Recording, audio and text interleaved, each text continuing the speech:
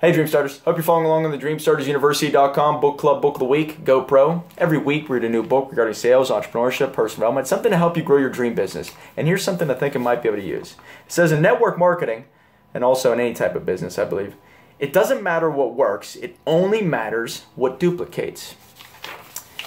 The pros use tools instead of their own wisdom. Pros use live events instead of their own presentations.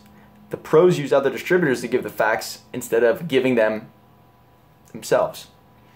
If you ever watch a pro at work, you'll see a fire in them that is contagious. Make passion, enthusiasm, excitement, and belief your priority, and then invite professionally and let the third-party resource do the rest. You know, when you're starting a business, you kind of want to do everything yourself, but that's not scalable.